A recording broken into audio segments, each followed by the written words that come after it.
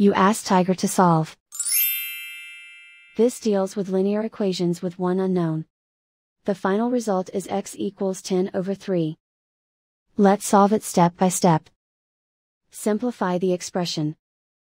Break up the fraction. Find the greatest common factor of the numerator and denominator. Factor out and cancel the greatest common factor. Group all constants on the right side of the equation. Add 5 to both sides. Simplify the arithmetic.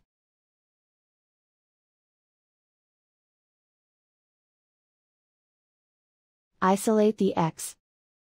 Multiply both sides by inverse fraction 2 over 3.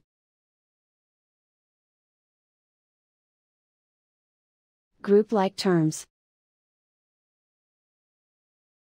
Multiply the coefficients. Simplify the fraction. Multiply the fractions. Simplify the arithmetic.